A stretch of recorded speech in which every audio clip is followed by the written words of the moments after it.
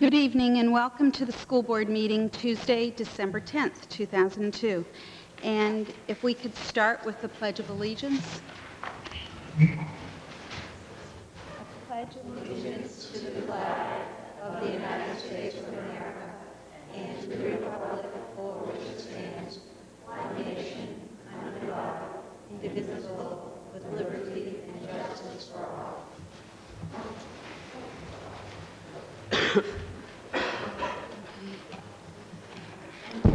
There is one adjustment to tonight's agenda, and that will be under new business. We will add F, which is a speech trip to Natick, Massachusetts.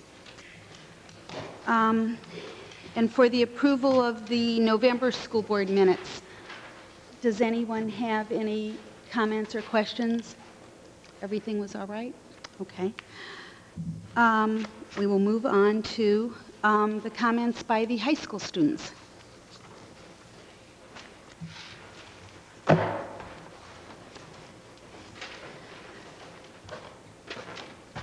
evening. I'm just going to talk about some stuff, and then Hillary can talk about some more stuff. It's kind of funny, we had different stuff to talk about. So, just all the sports teams at the high school are going pretty well right now. Swim team, basketball team, indoor track, everything's going well. There are a lot of participants, which is good. I think it's really good to have varsity and JV and freshman teams. I know there was some questions to cut back on funding, but I think it's really important to have all these teams because that's what makes it really strong. And Cape Elizabeth is a community where they have a lot of athletic participants, and I think that makes the school community really strong because the kids get to know each other better and they have more friends, and it's just a lot of fun. So I really think it's important that we keep a lot of teams and a lot of emphasis on athletics, which I know we do. I'm just talking about the economics class. They had a couple of field trips. One of them was pretty good, and the other one was not so good. But first one was to New York City, and it was done overnight for a weekend a couple of weeks ago, probably about almost a month ago now. But they went to see the New York Stock Exchange and get a good experience of what market trading is like, and get to see the floor. But the problem was they stayed over in a hotel, and a lot of the students, most of the class, used marijuana and drank a lot of alcohol. And when the teacher found out about this, most of the students were suspended, except for like 6 kids out of 22. So it was a pretty big deal, and a lot of kids kind of thought it would be fun, you know, to have a good time at the expense of their school. But you know, it's just kind of unfortunate that we had to have that happen. But I think with the punishment from the high school, maybe people will learn a lesson. The second trip was actually 2 days ago, and the economics class was a successful trip. They went to Augusta. You got to meet the governor and the governor-elect, and hear from Rep. McLaughlin, and sit with the governor for about an hour, and he talked to them about taxes and how the government works, and the economics of Maine. So it was pretty good. One more thing I'm going to talk about is we have a school raffle at our high school called the Siddhartha Raffle, and one of my teachers, Mr. Cooper, is kind of organizing it, but most of the actual efforts are managed by the students. So there are a few kids who are helping, and I should explain what Siddhartha School is. There's this school in Tibet, but actually it's the Tibet, part of Tibet's actually in India, and that's where the school is. So China has not closed them down, and that's why there's still a school there. But they are in need of desperate funding to fund a school that can give the Tibetan children education on their heritage and give them Tibetan education, teach them Tibetan, so they don't lose their culture. So our school's helping them, and the kids in our school are doing a really good job. They have a raffle, and people have donated a lot of stuff to the raffle, such as a couple of laptop computers and a lot of smaller items. And the hope is to raise $1,000 to send to that school, which goes a long way in that part of the world. The next thing I was going to talk about is the math team. The math team's doing really good at Cape. It's extraordinary amount of people are participating. We had about 6 teams at the last meet, where the other schools had 1 or 2. That's really good. It gives students an experience to do something that's you know, intellectually challenging. That's fun. You know, I don't know how fun it is for everybody, but we had a lot of kids go, so I think they had a good time. And just shows well for our school. And we have a good focus, and students actually enjoy academics, which I think is pretty cool. We have a meet tomorrow too, so good luck. Anyway, we also have intramural sports at our school, which the SAC plays a big role in setting those up. We had 5-on-5 football, and we're going to have 3-on-3 basketball. We're hopefully planning to have frisbee and volleyball tournaments. But these teams are just, anybody can do it. You don't have to be good at it, and you just go and have fun, and they have a little tournament. So I think that's good for students to have some experience playing athletics, even if they can't make varsity. Or, JV don't want to play in a regular athletic team. Hillary has much to say too. Something that the students are planning right now is the Winter Carnival, which we would have a dance and some in-school activities similar to the homecoming that we had this fall. It would be a week of activities during school, maybe some sort of pep rally. I don't think we figured it out quite yet. It would be in late January, early February. Also, the SAC is really starting to get going now. We've broken into subcommittees: the Activities Committee, the Academics Committee, and the Climate Committee. The Activities Committee is working with Winter Carnival Committee to work on the activities for that week. The Academics Committee is working on teacher/course surveys for the end of the year, and also looking into moving some of the students from the cafeteria and study halls there. In the morning periods A, B, C, and D, the students with study halls are in the cafeteria, and it's really hard to get work done in there. So we're looking into having an alternative place other than the library, which is sometimes closed, for students to get their work done quietly without being distracted. The Climate Committee is looking into maybe getting some murals put on the walls. It's still in the beginning stages, but right now I think they're looking for students who might be interested in painting or participating in any way. Finally, I'd like to address the new school policy. I'm not sure exactly in what stage it's in right now. There was an announcement Friday regarding the students who participate in any extracurricular activity or sport are not allowed to attend any party where there might be drinking at all. And students are really confused about this. They want clarification, what they're able to do and not able to do. I think there have been a lot of mixed reactions to it, and kids just really aren't sure what's happening right now and are looking for clarification on it. And that's about it. Any questions? Are there any questions or comments? I have a comment about the situation and the trip to New York, and I thank you for being candid with us and making that part of what you talked about tonight. And even though I think I can speak for all of us that we're very disappointed that that situation happened, I think that the students that were there that did not partake in that, that was a very good choice for them. And I just want to say something to the effect that we appreciate that it wasn't everyone, and that they stood up for themselves. I'm sure they feel that same way, and I know it's good that some people, there was a sizable minority that didn't partake in it because they realized what was wrong. So. And I think that after this, people will take it much more seriously, and I think the students who did make the mistake of drinking or using marijuana on the trip, I think they realize now the impact of what they did, and that it kind of ruins the trip that could have been something special for years to come for other students. And I think they realize that, and that they're very sorry that they made such a mistake. Okay. Thank you.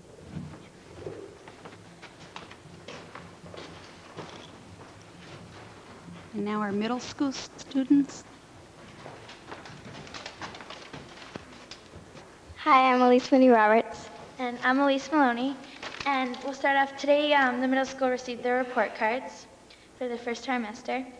In 5th grade, they are finishing up their student council elections, and 29 5th graders actually ran in the first stage, and they narrowed it down to 6 last week, and on Friday they'll have the final election.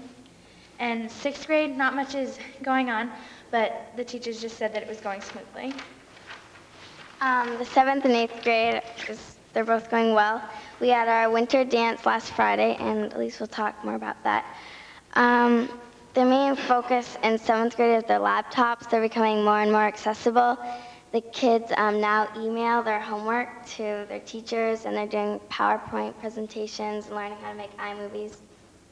And one teacher commented that it's going so well that it's becoming a way of being. The I-team and Mrs. Smeevog have been working on Project Build. I don't know if you guys know about that, but it's about the high school renovation and moving the kindergarten. And they have, well, the 28 students that are on the I-team have been excused from all their classes this week so they could work on it. And they're very excited for presenting to the meeting next time. In the 8th grade, not much is going on, except for we finished our MEAs, and that went fine. The cookie dough sale seemed to be very popular, and you can pick up your cookie dough at the community service garage. For winter sports, the basketball team and the hockey teams both have great records, and the ski team hasn't started competing yet, but everything's going great. As Elise said, there was a dance this past Friday, from 7 to 10 at the middle school gym, and the first dance didn't go as well as we had planned, and or hoped. So this student council really worked hard with talking with Mr. Casey and Mr. Doan about how we could improve it this time, and we came up with a rule where you'd get one warning, and then the second time you'd be sent to the office to call your parents and get picked up. And the student council members went around to different homerooms the week before the dance and talked about that, and and then the dance went pretty well, and the teachers thought that it went pretty smoothly, and I know that a lot of the students had a lot of fun despite the harsher rules. So, and then the community center, Mrs. Weatherby came to talk to the student council, I think it was 2 Fridays ago, about possibly having a sock hop type dance for the 5th and 6th graders, and then the 7th and 8th graders, like I think it was once a month, and there'd be dancing and games and movies, and we thought that it was a good idea and that students would really enjoy that, and that's supposed to start in, I think, like around March. And there are some band concerts tomorrow, 5th and 6th grade band and the 7th and 8th grade jazz band, and Thursday 7th and 8th grade band and chorus in the middle school cafetorium. And a bunch of advisors in the student council are adopting a family for the holidays as part of a charity that they'd like to contribute to. And as we said the last meeting, a lot of the students felt that the lunchtime for 7th and 8th graders was a lot shorter than it should have been. So some of the student council members went down and talked to Ms. Hutton about it, and right before lunch we have a half-hour period of some students go to study hall and some students go to band or chorus, and the students from study hall are getting let out 5 minutes early to go down, and by the time they get through the line, then the line is empty for the band and chorus members to come through. So we started that right after we got back from vacation, and as we know it's going, we're having a lot more time to eat during lunch. Any questions? Any questions or comments? Well, one thing that Elise said, and I'm not sure that all of the school board members are aware, so I'd like to just expand a little. The I-team at the middle school, which is 20-some kids, there were 9 kids that are working on a project for us, for the renovation project. And they were nominated by their teachers. They're part of the I-team. They are excused from their classes this week. And what they will be doing is they're putting a presentation together for us using PowerPoint, iMovies, and digital, just still digital photography. And we have asked them to put a presentation together when we make our presentation on the renovation project to the town council in January. So that will be part of what we present, and the 7th graders are doing it for us. Yeah. Thank you.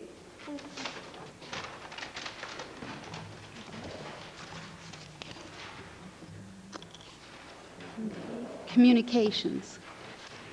I'd just like to, among the communications, bring to your attention a letter that was written to Michael McGovern, myself, and Chief Williams regarding the traffic issues at the high school, especially in the morning. This isn't anything new. It's something that comes up on a regular basis, but I felt it important to share that with you as these concerns come from the public. And I don't know what the answer is, but my suggestion is that we try to do something collaboratively with the town, at least to create a safer situation for drop-off at the high school in the morning. And again, not knowing what the answer is, but I think it is something that the time has come that we need to address that. And I think, you know, many of us have heard, and some of us have experienced it firsthand, the traffic situation in the morning. But I think this is the first time that we have received a letter from a parent that Tom has forwarded. So we will address it with the... Yeah, if you'd like me to, what I think might be appropriate is it's from the school board, and I know you all share that. One time I think I've had a conversation with every one of you, that on behalf of the school board, if you'd like, I could put something in writing expressing our concern and our willingness to work with the town to do something for that 20-minute period of time in the morning. Because I think So we're that we all get something in concerned. writing. Request to have somebody there. Well, I don't know if we should come up with an answer. I think we just want to express our concern about the issue, and that we will work with the town, but I don't know if it's our place to come up with the solution. Because it's just as bad in the afternoon, or almost as bad in the afternoon. That was my comment. It's obvious that this individual who wrote the letter is very familiar with what's happening in the morning, probably less so in the afternoon, and the afternoon is every bit as bad as the morning, so we should not limit any request or to the council or the police department to just the AM hours. Just both issues? My understanding is that I know that school board members have received comments from a lot of parents. I know that some parents have indicated to me that they have contacted the police station regarding this issue. I know that some of the building committees have talked with traffic studies when the community services building was built. So I think the information is there. What I'd like to propose is that if we do send a letter, that we set up something where the three departments, the town, the police, and the school, could sit down and actively work out a plan for how to address this with the information that we have. And is there anything that we should provide for this meeting, whether it be more letters from concerned parents or teachers that are using this facility?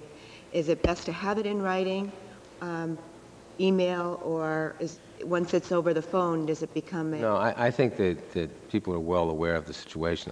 I don't think mounting signatures and letter writing I don't think it's needed, because I think the town's well aware. We're all well aware of what the problem is. And just, I think the three parties sitting down and discussing alternatives and what the solutions might be the way to go. But are you talking about being a little more assertive, like trying to schedule a meeting or whatever? Is that what you mean? I think that would be productive. Yeah. I just think it's important that that it be recognized that this has been an issue that we've brought up. I know I, as a board member, as well as a parent, have brought this situation up. We've got a combination of factors that just potentially spell out disaster, which is young and inexperienced drivers, a narrow passageway with no traffic control, basically, and the additional issue of both parents and kids being in a hurry. And it's, I think that has been communicated, and I think maybe by a consensus of the board, we could ask you, Tom, to take the lead and express the concern that this board has had, and it's now resurfaced again. It's a matter of public safety, and it does need to be addressed. And I think that the board, by consensus, can request that be communicated and that, we'd really like to see and would cooperate and be helpful to facilitate some action, some resolution. It needs to be addressed. It's actually getting worse. More people are cruising down the breakdown lane and the bike lane than ever used to. And, you can't tell where people are actually turning And I think, as Elaine said, if we even facilitate the idea of getting together with the other groups in the letter that we write, would be a good idea to get the ball rolling.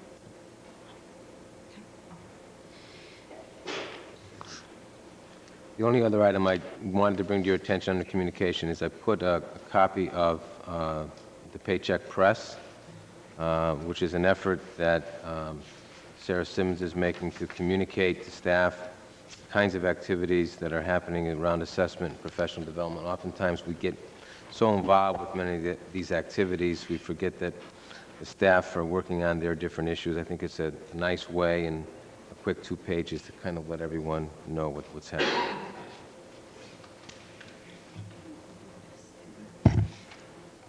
We'll move on to comments from the public. Are there any? No. I'm sorry. I did inquire about that too, the trip to the stock exchange myself. Was it the same group of kids go to the Augusta trip? Yes. And when it was at an overnight or two? Or No, was that, I guess it was just over the and everything went well?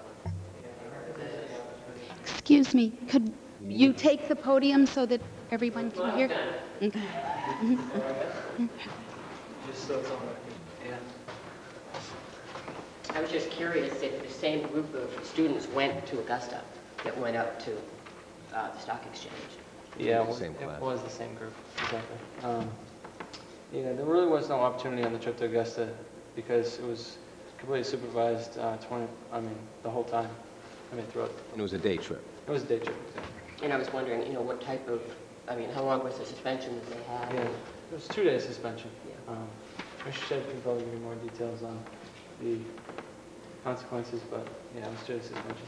So I'm just pleased that it didn't interfere with further trips.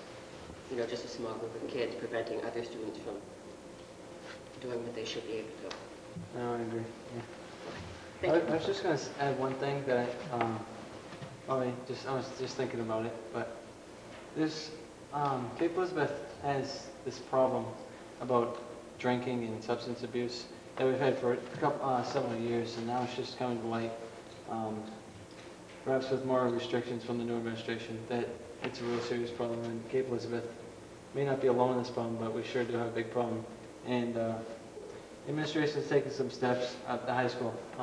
Mr. Shedd and Mr. Tingham are taking some steps to try to prevent this and stem this. But I think the real way we're going to solve the problem is by educating kids. And I think the Cape Life program, I don't know the details of it. It sounds like a good idea. It looks like it's helping. But I think it's going to take a few years to set new precedents and, get students to have an understanding that even though Cape Elizabeth is a small town, there may not be much to do. You really can't do this other stuff because it's damaging to you and damaging to the community. So I don't know what steps the school board can take or what they're going to do, but the high school is trying with, of course, the high school is trying to, stop this problem. And so I don't know. It's going to take some time. Is there any questions on that? Do you have any suggestions for us? Well, I don't know. With this new policy, Mr. Shedd, I personally agree with it. A lot of kids don't agree, but I think with time, maybe most kids will. And that will be the norm. And the norm is, well, the new administration policy, I'm sure Mr. Shedd can do a more thorough explanation, but what I thought it was to be was if anybody goes to a party or is involved with that substance abuse, then they're restricted from athletics. And because the majority of students at Cape Elizabeth High Schools are in athletics, and that would have a big impact on them. So it's kind of saying, if you do this, we're going to, you won't be able to do your athletics, which you love to do, so don't do that. But I think, I don't have any specific suggestions, but I think it'd be good to start educating kids at a younger age and maybe forming different activities to do. It's a pretty hard situation. I don't know. I was curious as to whether or not, because of the incident with New York, whether more chaperones were going to be required to go on these overnight trips, or whether anything had been discussed about that, or whether an adult has to sleep in every room with a kid, or Yeah. I know the high school's discussed several options with that. Yeah, we are gonna have more chaperones at the dances, so we don't have substance abuse there. well, I read about that, but I didn't know about the Yeah. the trips, the overnight trips. So enforcement is continuing. But Thank you very much. Thank you. Mhm.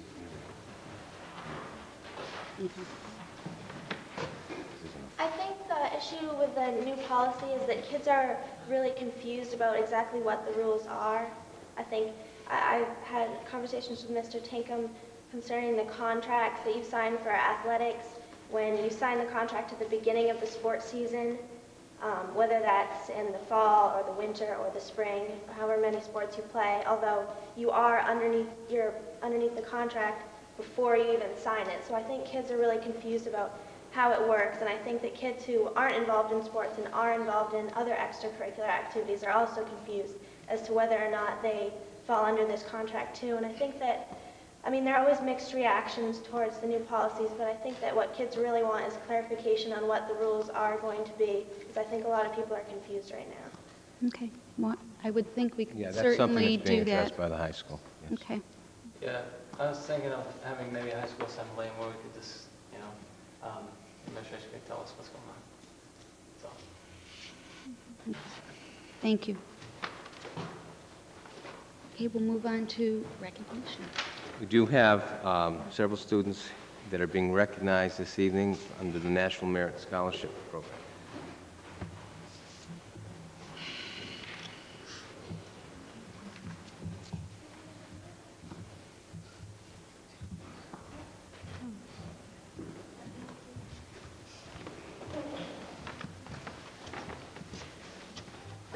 Each year at this time, we're very fortunate in Cape Elizabeth to have the number of students that we do that are recognized under the National Merit Program.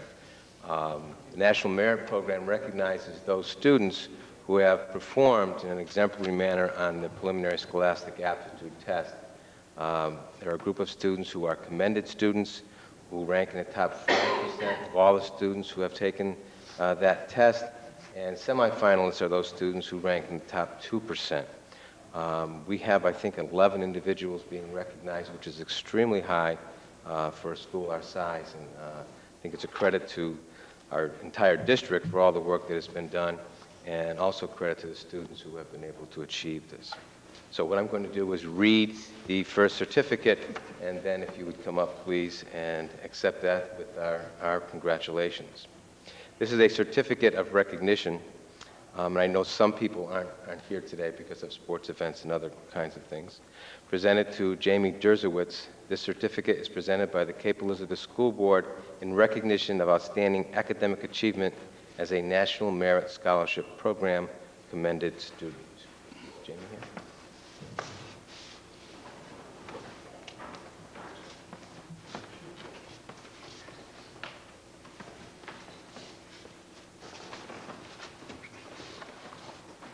Also commended student Carl Hagman.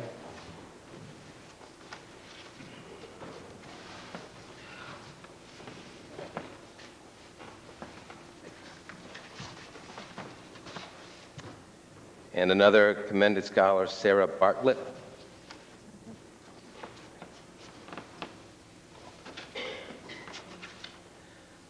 Commended student Kate Gohegan, who I think is at a basketball game.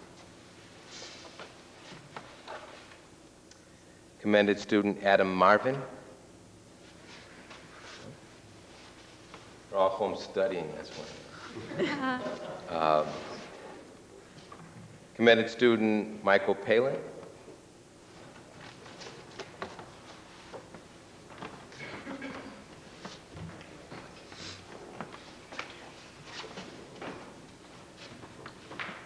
Commended student Philip Parker.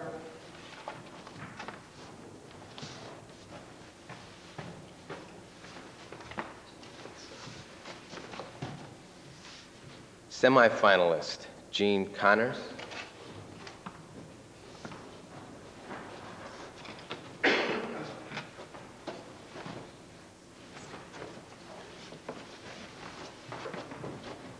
Semifinalist, Eric Robinson.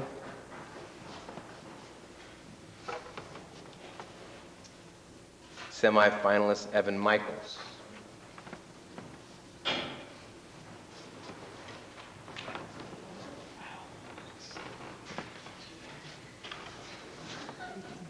And semifinalist, Rebecca Clough.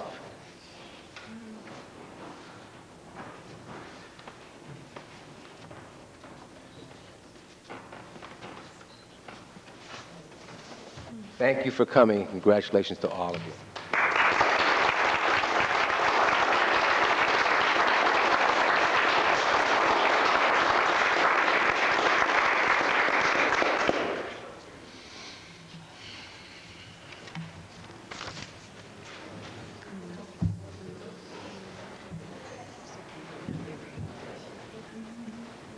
Now we will move on to the superintendent's report. Just a few items I'd like to update the board on. The Education Foundation has been working very hard. They have had a successful fall as far as fundraising and have been able to raise $20,000 to $25,000, and of which they will be designating approximately half of that for another grant cycle. The application process will begin in the spring for grants to be awarded for summer and fall work. The other half of that money will go into a permanent endowment fund, and their goal really is to grow that endowment. So we'll be hearing more. They're looking to begin in the fall a capital campaign, but this will be their second grant cycle. And as you read in the paper, anytime we see several activities that have taken place, the foundation has added funds to some of those activities at each of the schools. Future direction planning, we're continuing our work as our goal is this year to create our local assessment system. The school district's climate team will be meeting tomorrow to discuss the district-wide behavior code and other issues relative to climate that is part of the future direction plan. I've also included in your packet information on the proposed state funding model, essential programs and services. The superintendents from Cumberland County met last week and were told that the commissioner will be proposing two budgets this year, one based on an essential programs and services model, which really takes a look at what are the costs, the inherent costs to run a K-12 program in the state of Maine, and then figure out the funding model based on those essential programs and services. From what my understanding is, in looking at the formulas, that model would be as expensive and more than likely more expensive than our present funding model. So with the economic situation in the state right now, I don't know if the essential programs model will pass muster with the legislature. Also, at this point, we really don't have any figures and numbers to know whether or not that particular funding model works out any better for Cape Elizabeth or will it end up costing us more. So that there's not enough data yet to be able to state that. Also, before I turn it over to Claire, just to let you know that if you remember last spring, we had a request for a leave, child-rearing leave, which by contract can be for up to 1 year. The request was for a half year with the possibility of extending that leave to a full year. In this particular case, as provided for in the contract, Ann Valenti will be extending her child-rearing leave for a full year.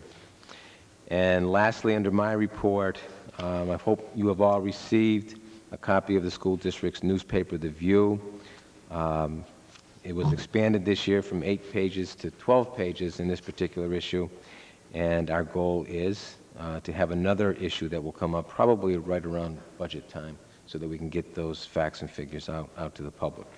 but I've had a lot of positive comments from people who have just emailed about how they enjoyed reading the articles, especially with the ones that are about the new staff. I thought that was a nice piece we added this year. Any questions on that before I turn it over to Claire? Claire is here this evening to just give you a brief review of the state review that we had of our special education program. Thank you.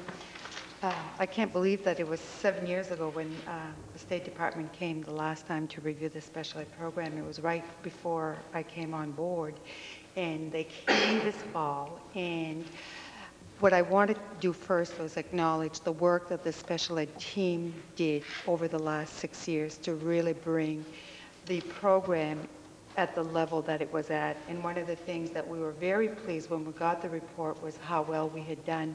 When the state comes to do a special ed review, what they're really looking at, unfortunately, is not what we're doing in the classroom, but the paperwork, because that's how they judge our accountability.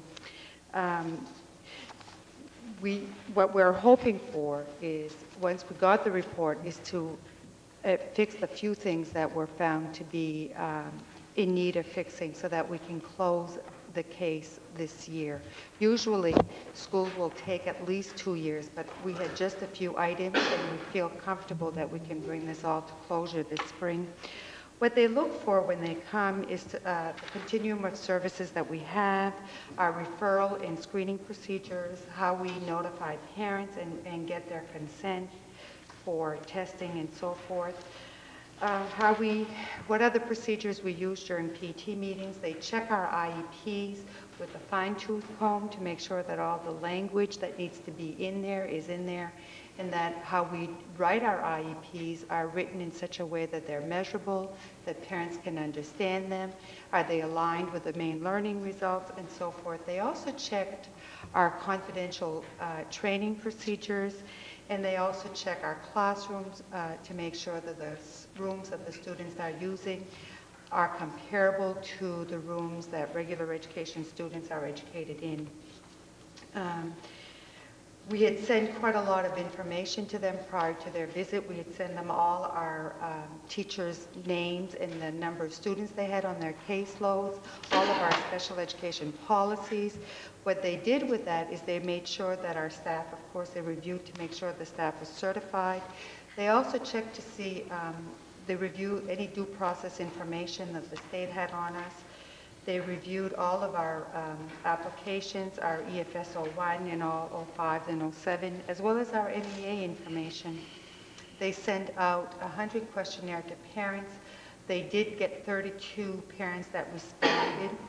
When they came, they interviewed all of the special ed teachers, 9 classroom teachers, some educational technician, and the building administrators. We have over 300 students with IEPs. They only reviewed 27 files. Out of those files, or 26 files, out of those files, if 2 or more errors were noted, then we were found to be in non-compliance. They review us for 45 areas. There were 10 areas that were found to need fixing, which is really great. Out of those 10, 5 had already been addressed in 1999, but they were addressed a couple of months after the state regulations came out. But we changed the language in our forms. But when they went back in those 27 files and they went back, some of them, the paperwork had yet to be changed, but those had already been fixed, so we're all set. One of the things that they have found was that our referral policy, we need to have a sentence added in the policy, which is going to come to you tonight for first reading. They complimented the staff on some of the initiatives that they have undertaken. They really like the fact that we are doing the teacher assistance team at Pond Cove, the student assistance team at the middle school, and then the high school has started a similar team. They were quite impressed with the sequential skills program that the special ed team had been working on for the last 2 summers, which was looking at the main learning results and analyzing some of the tasks that students would need to have in order to meet the content standard. And some of our students who present with severe disabilities needed to have those tasks even broken down to prerequisite tasks, and the team had worked on that for 2 years, and they reviewed the work that the team had done, and were quite pleased with that. They also mentioned a DBT social skills program that we're just beginning this year, and this type of program is geared to assist students that have bipolar disorders or some emotional disabilities learn how to deal with and begin to address some of these issues. So like I said, overall, we were very, very pleased, and for me personally, I really feel that the special ed team the teachers need to be acknowledged for the work that they have done over the past 5 years. I don't think we would have gotten this kind of review without their work. Any questions? Claire, if I heard you correctly, most of this review was bureaucratic in nature? How much It's easy for me to say that, yes it is, but I'll tell you something, Kevin. After they left, the special ed team and I were talking about it, and we were saying, if we look at the fact that those regulations have been written to protect students with disabilities, and we want, I think all of us want to be in compliance. We want to be doing things correctly. So if we are doing that, so is that bureaucratic? Probably not. I think if we look at it from that point of view, we were okay with it. Well, I'm more impressed with what you do with students than the paperwork that you fill out. How much time did this take? The review? Yeah. They were here for 3 days. And how much work did you have to do to prepare for this? I would say the staff. The staff really didn't have to do anything. Okay. Out of my office, I would say probably a half day to get to get everything together to send to them. So it wasn't a lot of work to prepare for it. I think the anxiety of the staff when you know somebody's coming to look at your paperwork, right, that was high. I mean, I know we have to do these things, but I'm more impressed with what you and your people do with real live students than with questionnaires and forms and everything else. So my compliments to the staff and yourself. Thank you. Any other questions? Any other questions? Thank you, Claire. We'll move on to the principal reports. Pine Cove, Tom?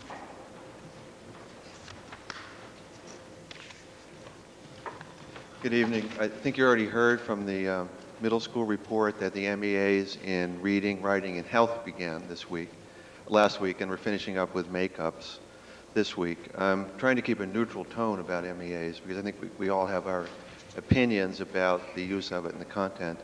I must say, though, that the items seem to be well constructed and they are directly related to the learning results.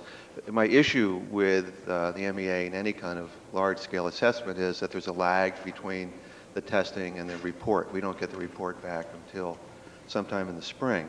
When we do get it, we analyze the results to see if there are gaps in coverage and where strengths and weaknesses might be in the curriculum. But it really doesn't give us the opportunity to adjust instruction. Fortunately, though, this leads to my next comment, we used one of our staff development days right before Thanksgiving under the direction of Sarah Simmons and the CIA team. K through 12 groups reconvened to continue their work on aligning our curriculum and instruction and assessment with the learning results. This is another level, finer grained than MEA, so putting all that together I think will be really helpful. On the second day, each building worked on their own projects that have been going on. Pond Cove began by taking the opportunity to work on something that's been of a weakness in the past few years, that is giving teachers who have been to a good conference, or in fact any conference or workshop or seminar, the opportunity and the forum to report back on what's been going on. We sent 7 teachers to a guided reading conference in Portland in November, and it happened to be hosted by the authors that we get our guided reading model from. So these 7 teachers came to the meeting on Tuesday reported back, and there was a good interchange about not only what they learned, but about the quality of the workshop. And another teacher had been to a workshop with teacher researcher Nancy Atwell, reported back, fielded questions, and offered some suggestions for helping our writing program. Second topic we discussed on that day was looping, which I think you know has been on vacation this year while we think about what we learned and gather data. And we got some preliminary feedback at the meeting. Then the topic cycled through to team leaders, and we're bringing it back for further discussion and maybe some eventual resolution starting at a staff meeting this week.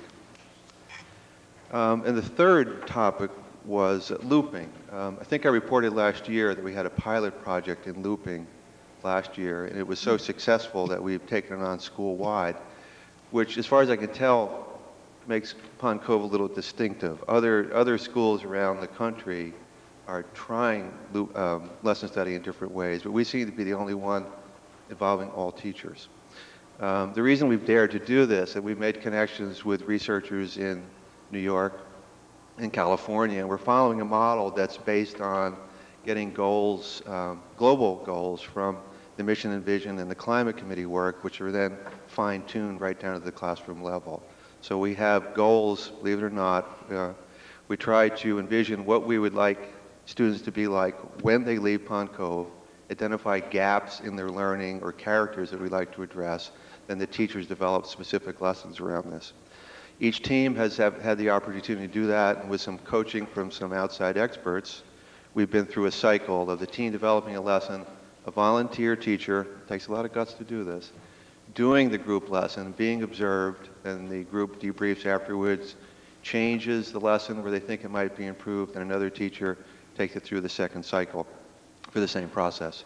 I have to say, having been through this a few times, it's not the lesson, it's the exchange, it's the professional talk that goes on, because I'm privileged to be at these meetings with the teachers discussing how they crafted the lessons, how they talk to each other so respectfully, how they make suggestions neutrally and objectively about how to improve the lesson. It's a very impressive thing.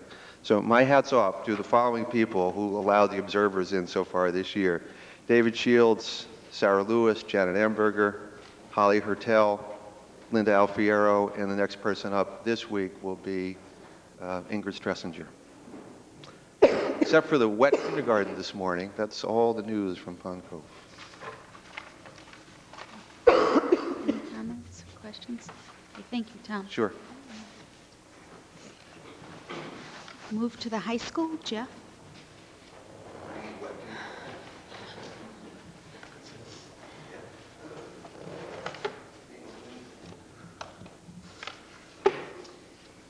This Thursday, 2 days from now, our mock trial team is going to court in Portland for the state semifinal round, and I would invite any school board members who can take a little while.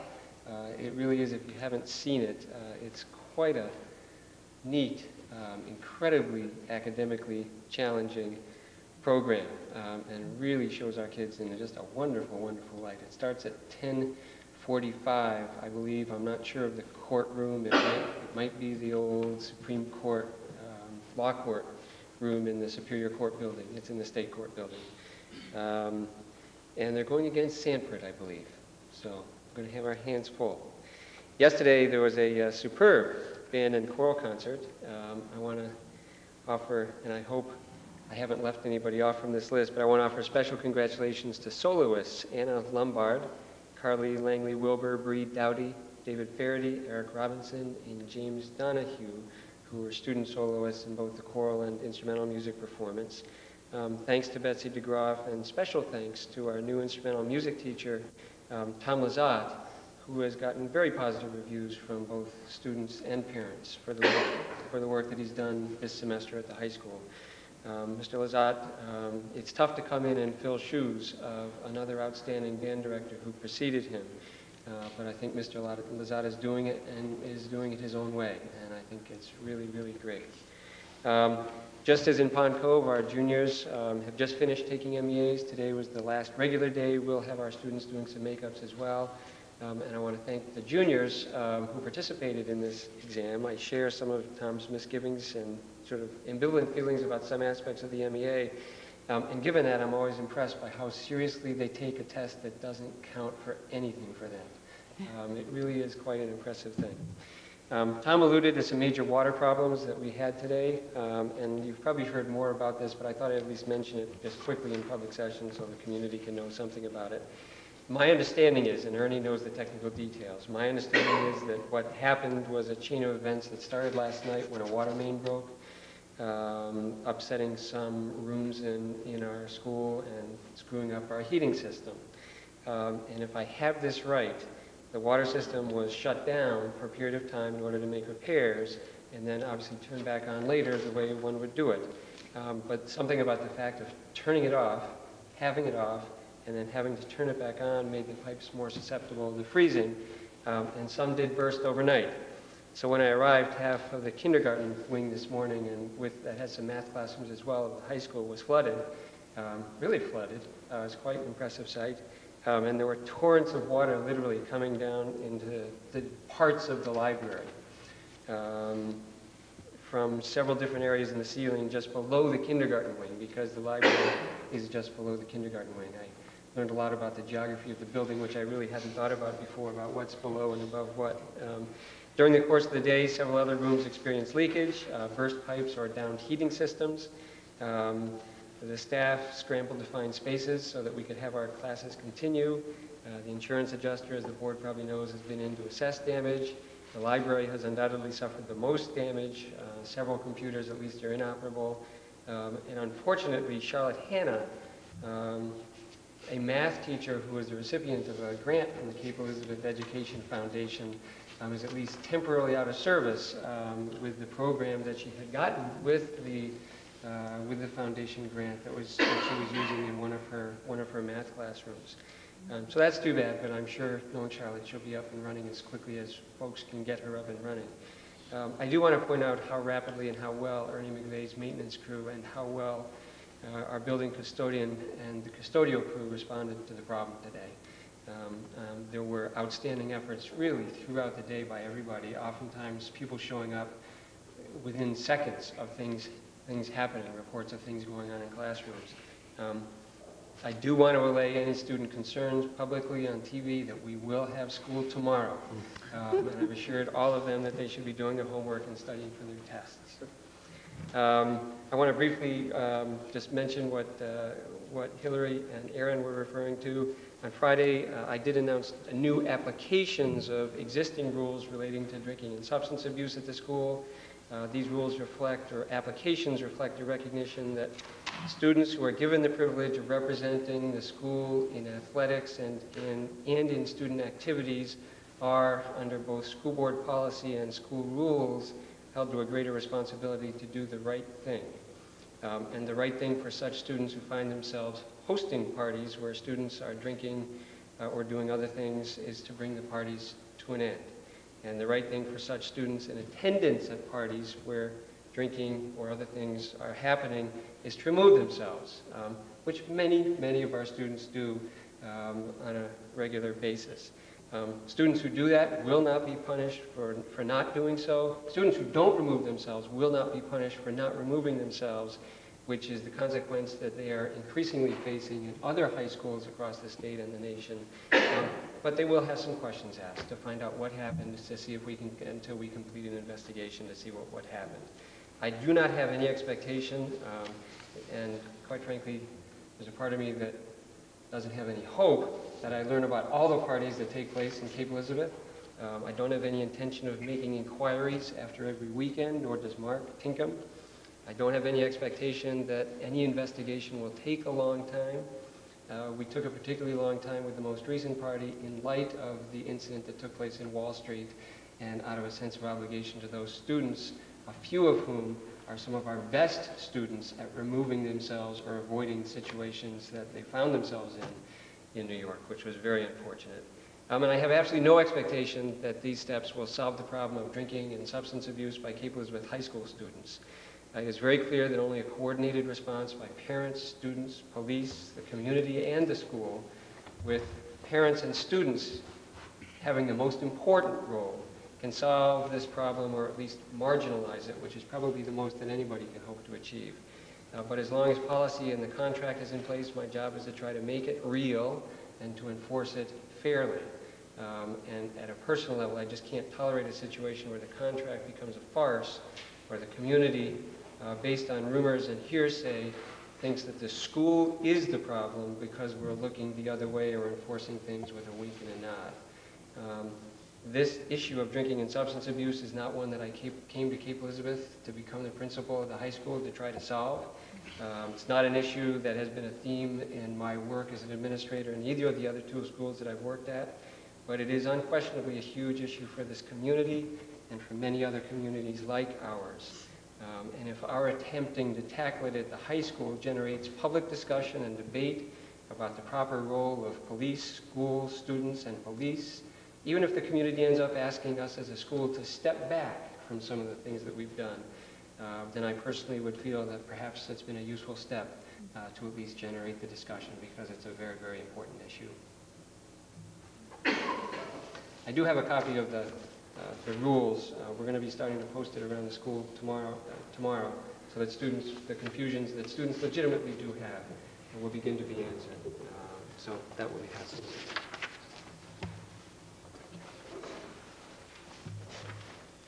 Any comments or questions for Jeff? Bravo. Yes, thank you, Jeff. Okay, the middle school, Nancy. Good evening. First of all, just to bring you up to date with what happened on November 26th, the Staff Development Day, just prior to the Thanksgiving break for teachers. As Tom already reported, on that Monday we worked as a system on some things led by Sarah Simmons. On the 26th, in middle school, people had a chance to work on their individual professional development plans, and many of these plans are wonderful, and people are working on all sorts of projects for their classes or in small groups. It also gives us an opportunity, though, for some of our staff members to offer workshops for their peers. And Rick Madden offered a 90-minute workshop on activities that someone could do with their advisory groups or their homeroom guidance groups. And that was well attended by about 15 of his colleagues, and they had a great time sharing ideas and having a chance to just pick his mind of all these kinds of things you could do for those types of activities. Later on in the day, Beverly Bisbee and Gary Lanoy led a roundtable discussion about using the laptops. This was particularly directed toward some of our 8th grade teachers, and a number of them did attend. It was a small number, but they were able to work that into their activities and their plans and just talk about what it's like to have the laptops in the classroom, some of the things the students are doing, because next year, it's really important that we support that 8th grade team. The students are going to have a whole year on them of using those laptops and using them as learning tools. So we're really trying to think of lots of ways to invite the 8th grade teachers into the process, and that has worked very well. It gave us a further opportunity to work with a consultant we hired to come in and work with some of our 7th grade teachers. As we work with, we don't have a lot of students who fall into this, but some students who perhaps when they came to our school were in English as a second language programs, ESL programs. They have graduated from those programs, but then you have about a 5 to 7 year time period before they're totally immersed and have learning in the English language down. And so just some suggestions, listening to things we were trying, suggestions the consultant might have for teachers as they work with these students. And that was attended by about 6 of our staff members. So it was also another opportunity for people to get together, not only on those individual plans, but to have some of those meetings that are sometimes hard to schedule. Just as Jeff and Tom reported, we are also finishing the MEAs with our 8th graders. The last day of makeup is tomorrow, and then we will have those finished and be ready to send off. And appreciate everybody's good work with that. Our 8th graders, when they came back from the Thanksgiving break, that's what we started Monday with. And they were with us. And in fact, we had a new student who joined us that day, and he met with Rick Madden that first day of the testing to get oriented, to get his schedule, to do all of that, and then joined class after the MEAs. But he came in on Tuesday ready to participate in those MEAs and finished them up on Monday. When I saw him come in today and said, well, no testing today, he did have a big smile on his face. So I think he was glad that part was over.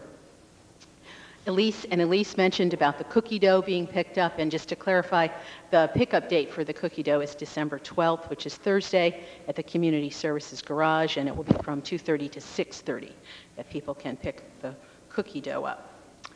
To let you know that our 7th and 8th grade math team recently competed in a meet in Kennebunk, and the 7th grade team came in second, and they had a great time and enjoyed that, and they look forward to the next meet. And they've already picked out what they're going to do for practicing. When they came home that evening, they told me they were going to practice every day and really get good. Since then, I think they've scaled that back to they're going to practice as a team really hard once a week, but their intention and energy is there. Also, last week we hosted a debate meet, and we've had a little bit of difficulty in our speech and debate program in that not a lot of other middle schools are able to field a team, but one community that we've worked steadily with for the last 6 years is Freeport. They were there, and our debaters and speakers had a great time debating and speaking with the Freeport people. We are hoping at the next meet that Pownell and Falmouth will also join us. They are people that have joined us in the past. But we do have a good number of 5th and 6th graders that are in the speech group, and also 7th and 8th graders in the debate group. This year we opened it up. We do have some 6th graders who also debate, and they prepare and do a great job. It's fun to be around them and to hear their enthusiasm.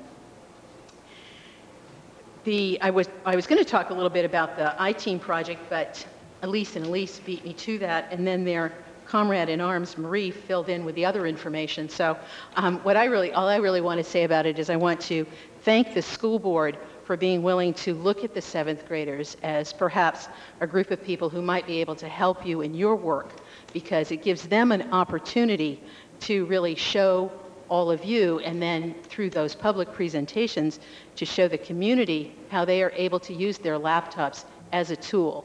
The work they're doing is not about the laptops, it's about the work that they're doing. Each day for me, they fill out a piece of paper, and the question that I've asked them is, what do you know now at 2 o'clock that you didn't know at 7:30 this morning? And yesterday, a lot of them wrote that they learned about storyboards and about how to plan a project and really think that out and what they were going to do. Today, I will say to you that several of them who had been called upon to come down and do some filming at the high school were quite impressed with the leakage problems at the high school, and that probably did dominate their learning for the day. But one young person wrote that, according to that person's opinion, unsolicited, the high school needed to have some work done on it before he got there.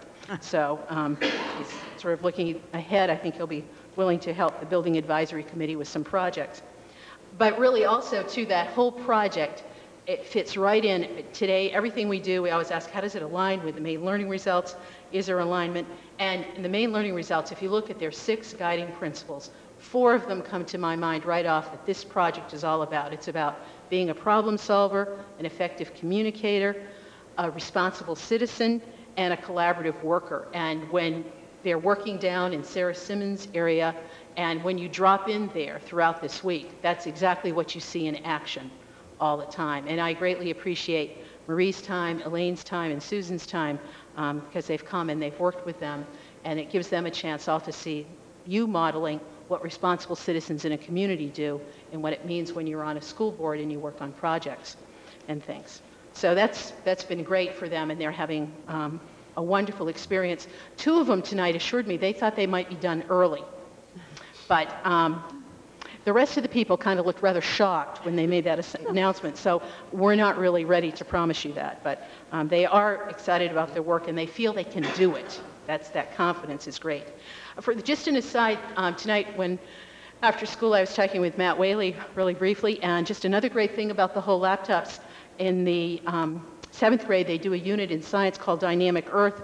This sort of builds on work that they've done earlier in their learning, and in 4th grade I know they do a unit on rock and minerals, and Matt Whaley and Ingrid Stessinger are going to work together with one of Matt's science classes, and they're going to go over and use the laptops or invite Ingrid's class over, and they're going to do some work together on that to share some information that they have found and ways to do different types of learning. So once again, another great opportunity.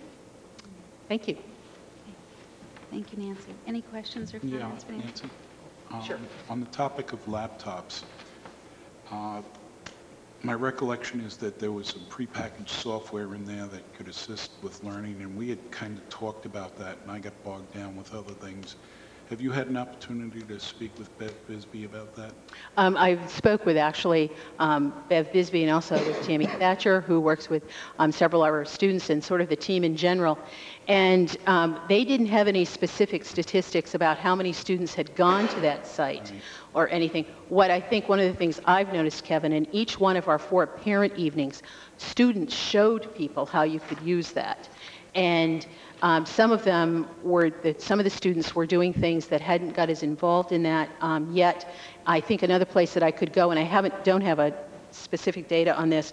Recently, the science teachers had the students do a project in which they used the laptops a lot. They also use them a great deal in social studies when they're doing projects and reports.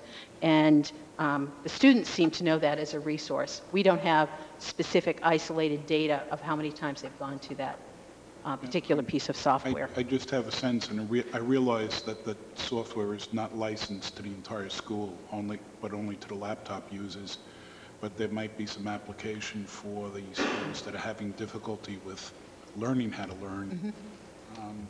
So if there's any feedback on that, I'd be interested in hearing it. I think it might have application through all 3 buildings. Sure. We can collect that. Thank you. Thank you, Nancy. And now we'll move on to the committee reports. Finance Committee, Elaine. Yes, the Finance Committee met prior to this evening's school board meeting. We did sign some warrants and reviewed the appropriation reports. The 2 other items that we covered was a review of the 2003-2004 capital improvement plan. I want to thank Ernie for coming and taking us through that with Pauline. And that will be submitted to our town manager for initial review and the start of our budget process. We also reviewed the PATS 2003-2004 budget. And thank Kevin for bringing that forward to us. And I believe we'll be taking a vote on that later this evening before it's brought back. Ernie did talk very briefly, not briefly, but he did go into, now that I think about it, quite extensively about the water problem at the high school. I know we've got an update on that, but probably the one impression that I got from our discussion in the finance meeting was that this was an indicator of some of the problems that we're starting to see in a 35-year-old building. And as we go forward with our building renovation proposal, this is an example of the types of things that we need to plan for, or hopefully not plan for. If we can solve it with a renovation problem, and if not, then we need to take these things into consideration in our capital improvement budgets in the future. And that's it. Okay, thank you, Elaine. The Policy Subcommittee, Susan? We met on December 4th. And what we did was to prepare 4 policies that we'll look at tonight for first reading. One was brought to us by Claire as a result of the state audit, and that's on referral of programs for for students for special education, and basically determines at what point does the timing standard begin, that someone is actually referred to the program. So that's, as we kind of discussed earlier, it's more a process bureaucratic policy to pin that down. The other policies that we'll be looking at tonight started at the beginning of this school year when at our August retreat we decided that we would look at how we operate as committees. And so the policy committee at that point started looking at the policies that we have around policy adoption, policy and policy adoption procedures. So those will be what we'll be looking at tonight. They came out of that, and rather than spend more time on that now because we seem to have other priorities, we decided as a committee to also look at a policy around how to operate in absence of a policy, which we thought was probably something we should do. We found in the past that things come up and we look, we don't have a policy on it, and then we have no guideline how to operate when the policy doesn't exist. So we felt that was important. So those three are what we'll be looking at later. We also identified, Jeff brought to our attention that we needed policies around graduation of students under the new learning results, that there are going to be certain requirements that students are going to need in order to graduate. And we identified with that actually a block of policies that we're going to have to develop related to learning results and also No Child Left Behind. So that's one more block of policies this group is going to need to look at this year, in addition to the block of policies around code of conduct. So some pretty heavy-duty work. And some challenges this year, but I think we're on track as far as getting those done. And our next meeting will be January 8th, 12 o'clock noon, and we'll report after that. Okay, thank you, Susan. You know, one of the things that I've neglected to mention for the last 2 months is in August, the school board had a retreat, and we talked about our different subcommittees and what we were going to do to improve them and organize them a little better. And I have to say that our policy committee, the work that's coming out of the policy committee and the organization in the policy committee is absolutely fabulous. And Susan, I think, has been the one person on all of our committees who has really followed through with everything that we have asked to be done. And so I can't go another month without saying that about Susan. I mean, the work that comes out and the reports that everyone is getting, everyone who is not at these meetings can understand exactly what goes on at the meetings. So thank you, Susan. This is wonderful. And now we can move to unfinished business, to the Building Advisory Committee recommendations for the renovation project. And everyone has in their packet the options that we have been discussing for the past month at our last school board meeting and at our last workshop. On the high school renovation project, we will be looking at option A for $9.4 million and option B for $7.5 million. The Pond Cove addition, option A is 2.5 and option B 1.475. At this point, do we take a motion or do we have a conversation? No, I think it'd probably be most appropriate to have a motion first and then a discussion. Okay. So I think we need a motion. Elaine? Yes, I'd like to make a motion that the school board support the Building Advisories Committee recommendation for option B on both the high school and the Pond Cove building projects. Okay. And now we are open for, a second, I'm sorry. George? Second. And now we're open for discussion, comments, questions. Anything. And we have Bob Howe here tonight as well with all of our drawings, so if there's anything that needs to be clarified or any questions that anyone has. No. Okay, then Jennifer? I guess looking at our proposed CIP budget tonight for next year, I guess my only hesitation would be is that B envisions that a lot of this work is going to end up in our CIP. And it just makes me nervous. Okay. I'd rather do it once and not have to come back and ask for more money in 3 years and that sort of thing.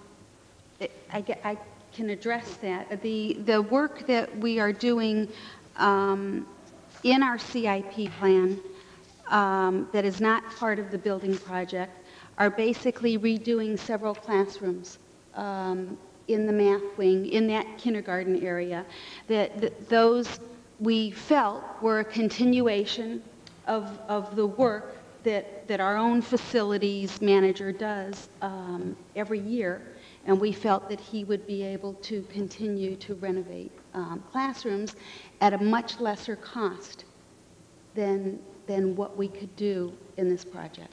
I think the other piece, too, is that the Building Advisory Committee, there was a long discussion about this, and I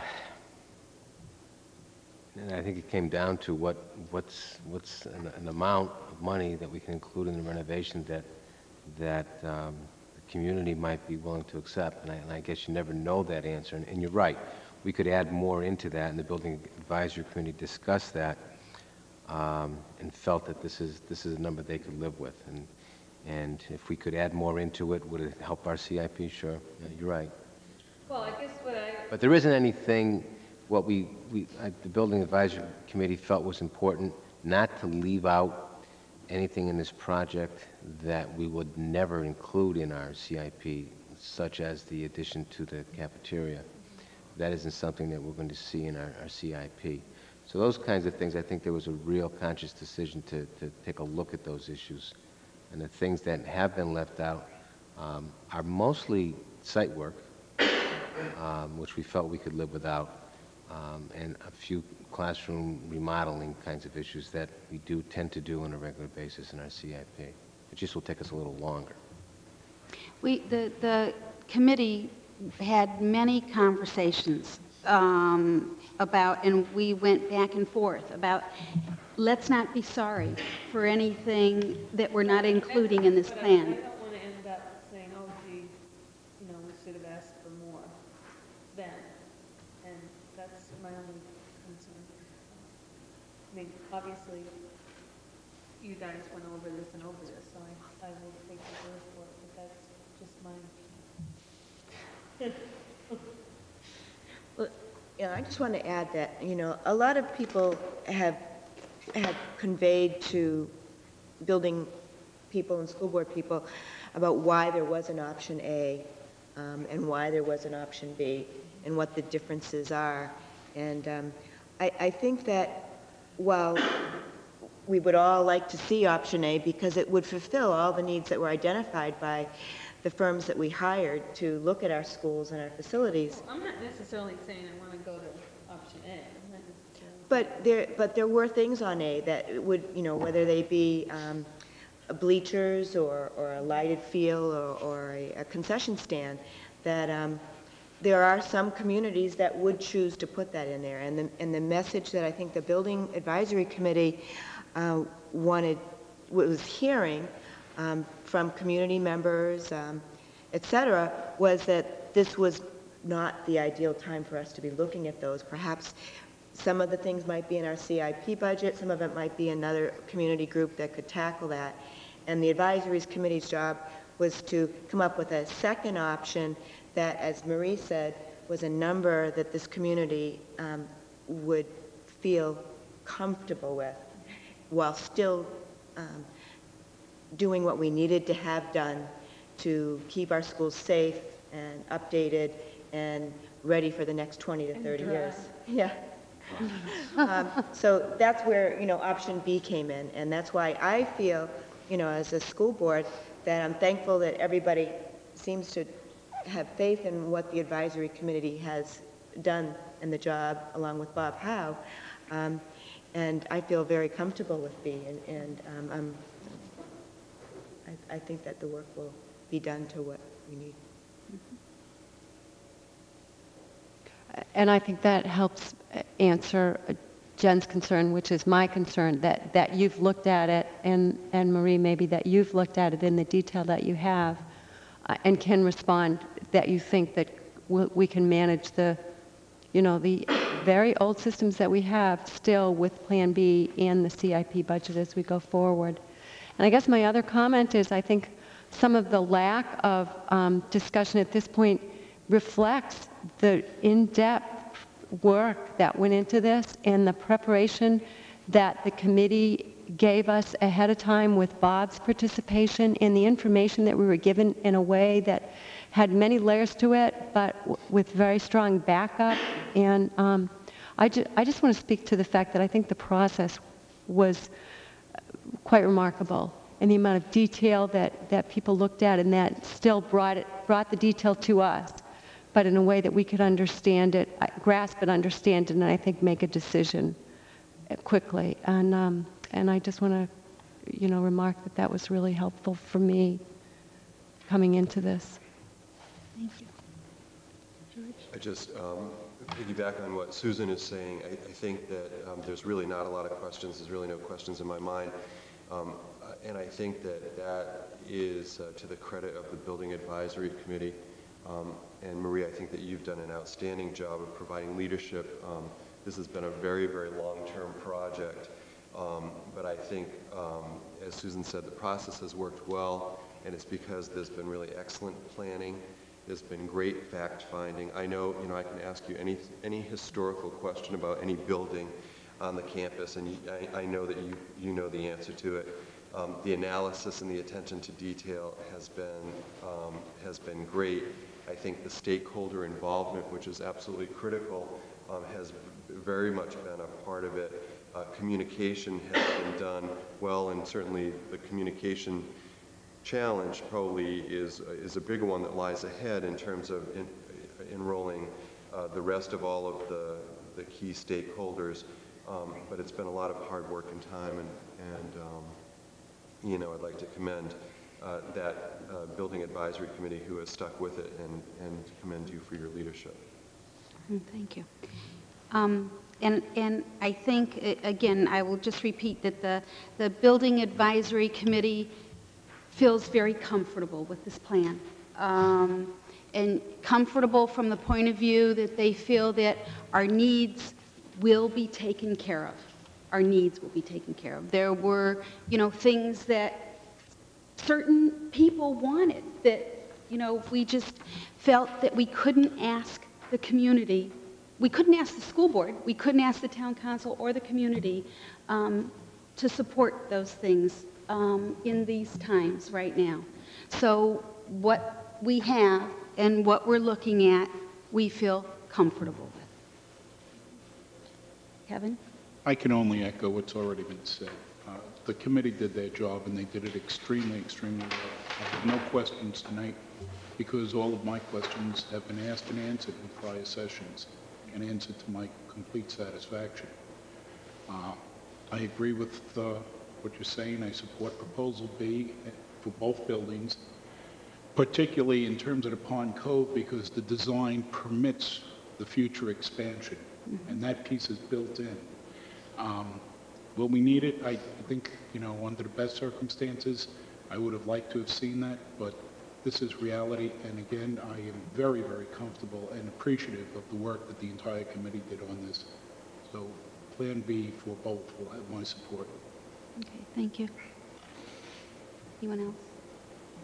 Comment? Well, I just think that you guys have done a great job. I feel disappointed that we can't have it all, but I don't think it's fiscally responsible to ask for it all. So we're getting the best that you can offer us because of the work you've done, so we can't second guess the time and effort. And years have gone into this. This is not a new process. 2.5. Thank you. Thank you both. Okay, so then can we take a vote? Okay, all those in favor of option B for the high school renovation project, which is $7,530,758, and option B for the Pond Cove addition, which is $1,475,648. All those in favor? 7-0.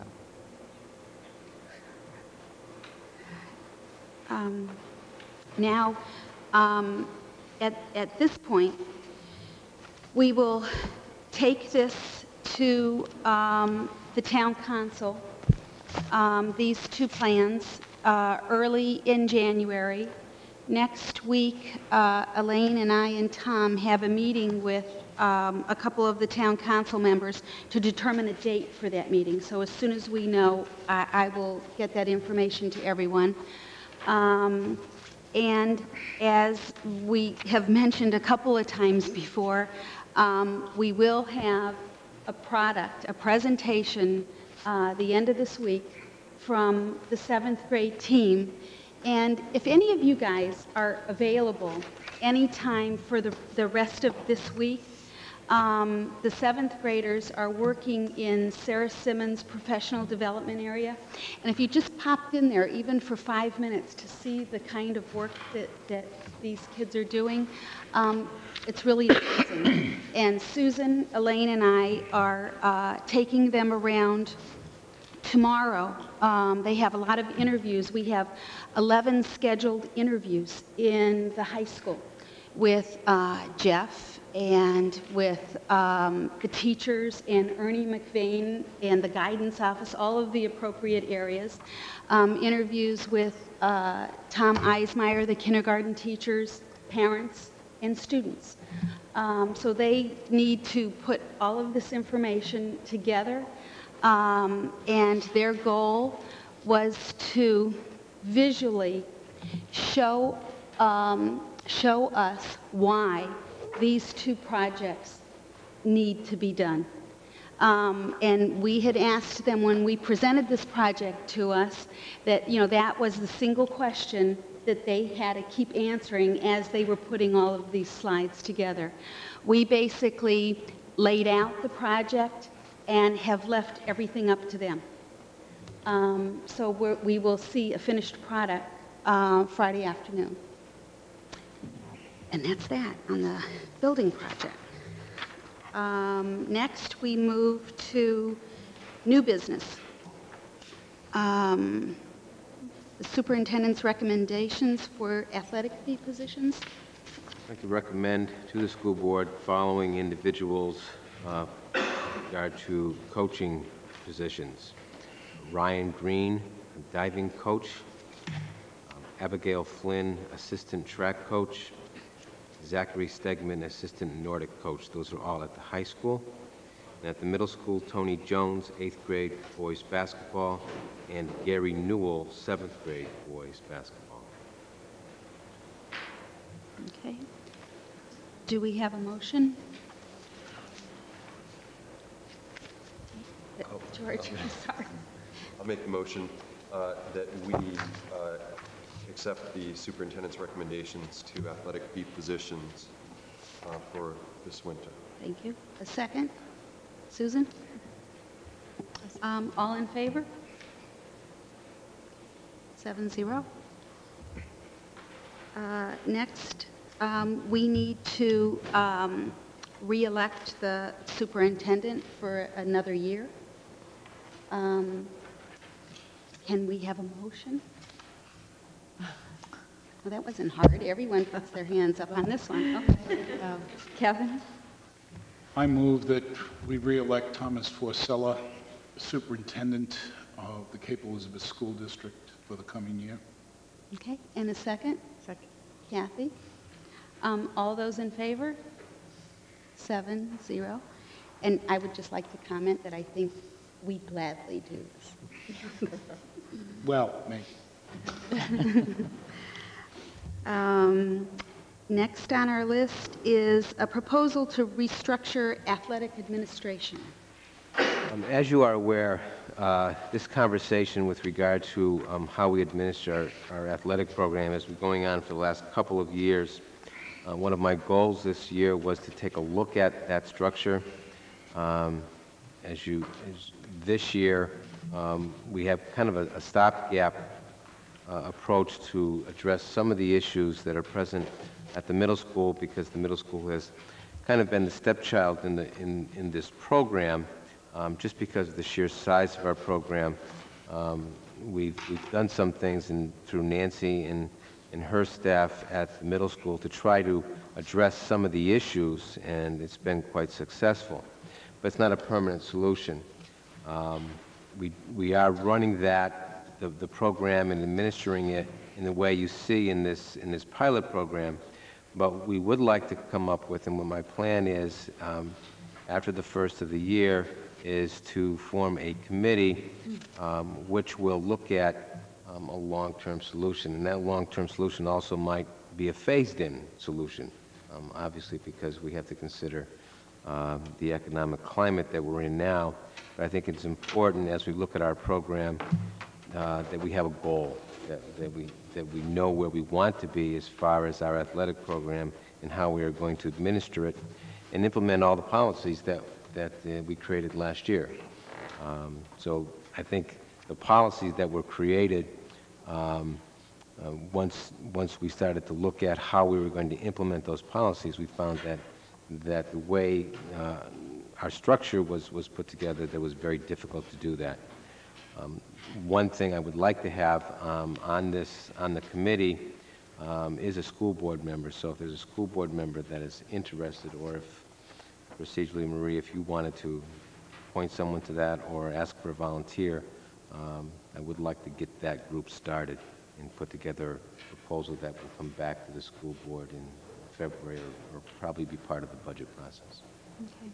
Is there anyone that would like to volunteer to be part of this athletic restructuring? I don't care either way. Okay. So you want Two. that athletic committee? Okay, Susan and Kathy? We're on that athletic committee. Anyway, so that's good. So it would Oh, be good. appropriate. So then it would be consistent. Okay, that was all you needed. Okay. Can I And make now, a request? pardon? Can I make a request? Yeah. Will this committee also be sending back timely reports to the school board? Since we have Susan on it, Yeah. it probably will happen, yeah. You're the chair of the committee? Because I'd love to follow what's happening between now and when we finally see it. And so I just think... Well, we'll publish the minutes, probably a good idea. Okay. Okay, and then we have 4 policies that are up for first reading. Susan? Yes, in your packets, the first one that we have listed here is policy adoption and amendment. This was something that we already had in existence. I think we've changed a little bit of the wording. I think what you see in bold is just some language that we took from a Maine School Management Association sample that we received. So that's, we talked about it and figured that might be an improvement. So that's that. Do we go through these? Should we stop and discuss them one by one, if there's discussion? Only if people have questions. Okay. Any discussion on that? Any questions or no? Okay. The next policy that you have is actually procedures around the same policy we just looked at, which is policy adoption and amendment. And this we took right from Maine School Management Association. We didn't have any procedures in place. And so we took this from a sample that we had gotten from them and made a few minor changes to it to have it ready here tonight. So questions, discussion on that? No? Okay.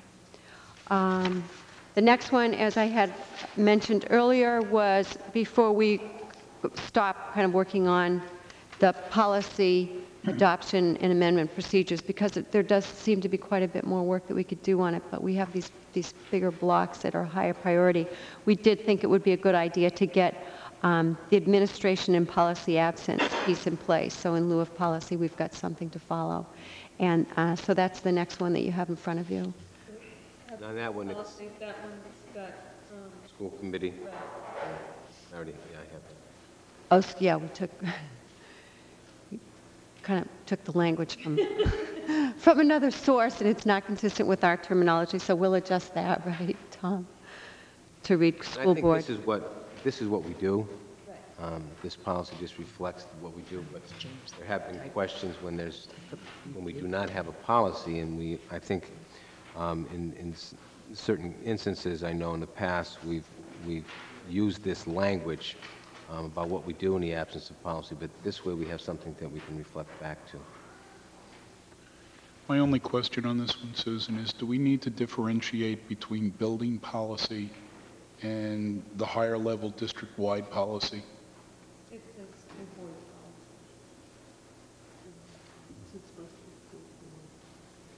I guess that's...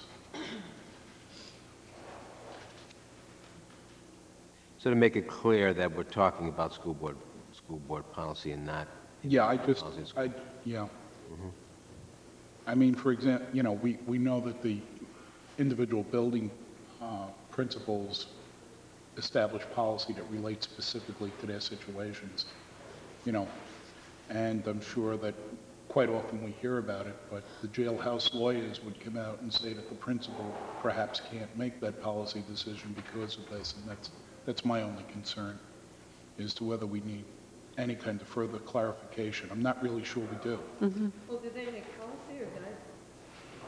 Make the policy. Yeah, at the school level would be more guidelines and procedures. We may sometimes refer to it as policy, but it probably is inaccurate to do that. Well, and therein lies the problem. Right. That goes back to probably my Management 101 classes when we were trying to determine what was a rule, what was a policy, et cetera, et cetera, et cetera, and what the differences were in each. Because, as you said, we ourselves refer to a lot of things that the building principal does as a policy.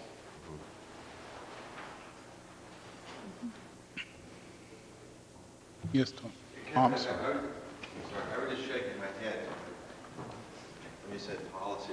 At least at my level, I'm careful to say procedures because I can't make policy. So things I do either at the building level or related to school policy, I always call procedure. Probably the other principals do too. Well, actually, I was talking more about us referring to your procedures as policies. I know that I've done it, and I kind of remember probably at any given point hearing everyone on this board at some time refer to a building procedure as a policy.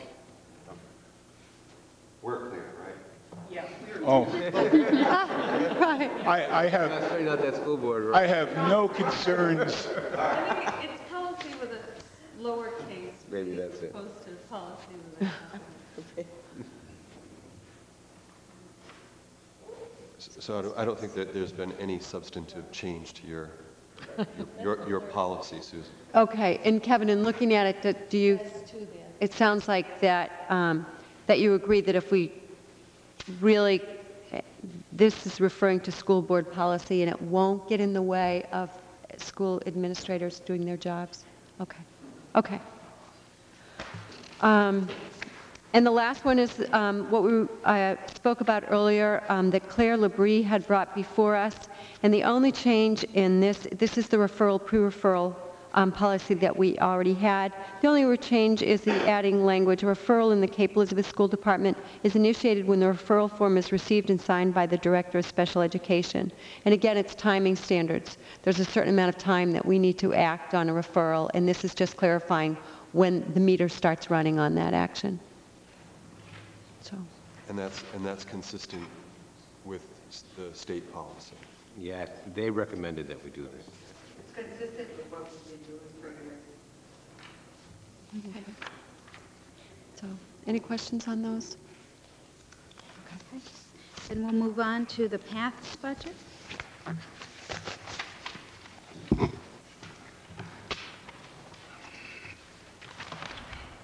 The General Advisory Committee of Portland Arts and Technical High School has approved a preliminary budget, or actually the budget, for the 2003-2004 school year, and it's divided into two parts. The first part is specifically the running of the building, teachers, programs, things like that. The part two is specifically new programs, equipment replacement, that type of thing. And this year, the total budget is $64,134.82. $59,940.08 is for part one, and $4,194.74 is for the part two, which is more discretionary than the part one. I would like to move that we approve the submitted budget for Cape Elizabeth School District of $64,134.82, and direct the superintendent to inform Portland Arts and Technical High School of our decision. Okay, do we have a second? Elaine, all those in favor? Okay, 7-0. Okay, thank you, Kevin. And the last thing on our list is the speech trip to Natick, Massachusetts. Maggie Jones, the speech coach, is recommending that we approve the trip. It's school board policy that any out-of-state trip, even though this is a day trip, needs to have the approval of the school board. And this is a day trip, which there was late notice on. We're just requesting permission to be able to go out of state for this competition. And it's for this Saturday, December 14th. Okay. Can we have a motion to approve this trip? Elaine? I move that we approve the requested trip for this Saturday for the speech team for an out-of-state day trip. Okay, thank you. Second? Susan? All in favor? 7? Kevin? 7-0? Okay. And I'll just go over the dates for future meetings. Policy subcommittee will meet on Wednesday, January 8th at 12 noon in the Jordan Conference Room. The Finance Subcommittee will be January 14th at 6:30 in the Jordan Conference Room, followed by our regular school board meeting. And our next school board workshop is Tuesday, January 28th at 7 o'clock. And that means this is our last meeting of the year. No workshop. So happy holidays to everyone. And I guess we can take a motion to adjourn this meeting. So moved. And Susan, second. All in favor? 7-0.